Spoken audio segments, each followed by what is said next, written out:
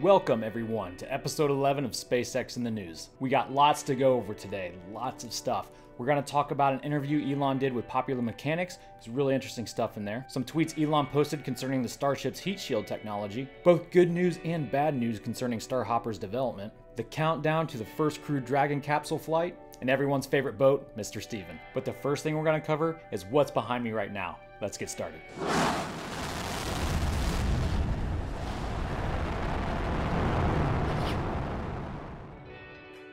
When the Falcon Heavy first left the launch pad on February 6th of last year, I posted my first LEGO project to LEGOideas.com. It's actually that model you see back on that wall behind me. Then about 4 months later in June, we reached the 10,000 supporter goal needed to put this thing in LEGO review. That review period started in September, and we're almost to the end of it right now. But 1 month after reaching that 10,000 supporter goal, my brother and I came together and decided that we want to work on a new project. So we dubbed it the Big Falcon Project, and we set out to build what was known at the time as the BFR. So just a few quick details about our rocket. It stands 45 inches tall. It's about 1:103 scale. It can stage just like the real Starship. The set has over 2,300 pieces and comes with 2 display stands that allow you to display it horizontally and 1 display stand that allows you to display it vertically. It has functional fins and grid fins. It also comes with the ability to switch between sea level engines and vacuum optimized engines. I mean, this is a big fella and it's a really fun build. The thing I love most about the Saturn V rocket that you're seeing in the background here was the actual building experience. I built that thing at least 15 times since I've owned it, and that's what makes it such a great model for me.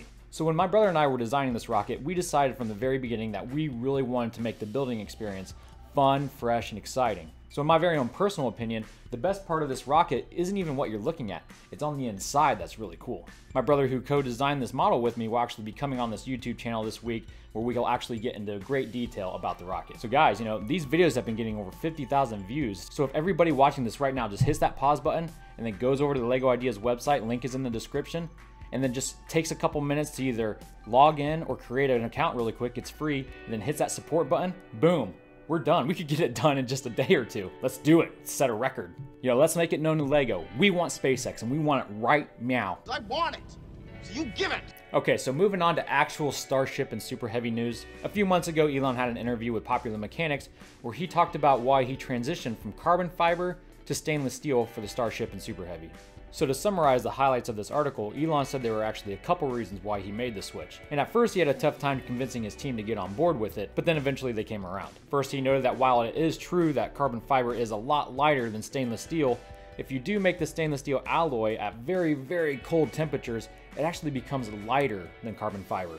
And secondly, and probably even more importantly, carbon fiber is a lot more expensive than stainless steel.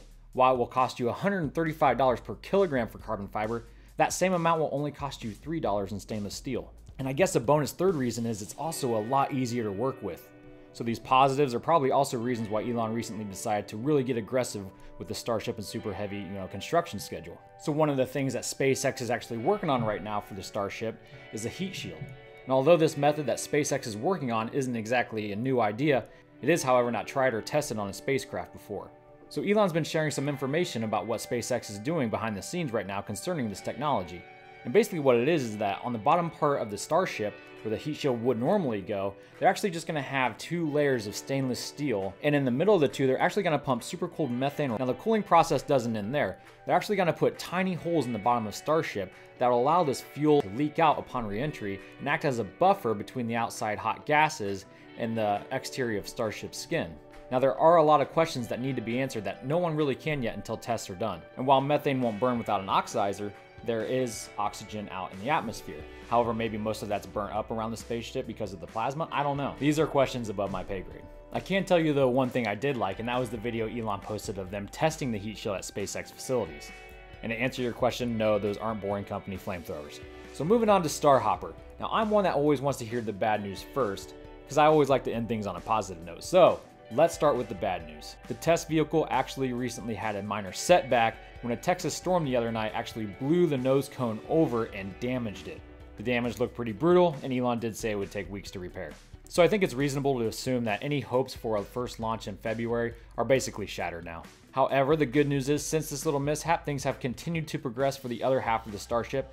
The actual fuel tank bulkheads have been installed, And furthermore, the launch pad for Starhopper is starting to take shape. Helium tanks have recently been spotted on the premises. And it looks like we might actually be seeing the construction of the launch pad here really soon. A lot of things happening on the Crew Dragon front. The booster just recently underwent its static firing test with the actual Crew Dragon on top. Now, ever since the catastrophe of Amos 6, we haven't seen SpaceX test fire a rocket with an actual payload on top. And I think we can safely assume that this was at the insistence of NASA, who has a track record of wanting to do these kind of tests in a realistic sort of fashion. As of the recording of this video, the launch is slated for February 23rd. I'm sure NASA's 2 astronauts are excited to watch it happen as they continue their training. And what's really cool is that SpaceX recently released some video footage from inside the arm on pad 39A as it swung over to the Crew Dragon capsule. So you kind of got to see what these 2 astronauts might get to experience when they load up to get in the Crew Dragon come hopefully this summer, June sometime. And the final thing for today's video is Mr. Steven. It was recently seen in port with 2 nets and 1 fairing in each net. No one really knows what to think of this. Some people think that maybe Mr. Steven is going to try to catch 2 fairings now, even though it hasn't even caught 1 yet, we don't think. However, it did just return to port from a second recent catch test, but we don't know how that went. So that's all I got for you guys today. I hope you found it informative. If you did, make sure you subscribe and hit that notification bell so you don't miss an episode. I'll probably be putting these videos out every week for the foreseeable future just because there's so much going on. And again, I'll be releasing another video here pretty soon on the Lego Starship and Super Heavy we built, so stay tuned for that. Thank you guys so much for watching. Godspeed.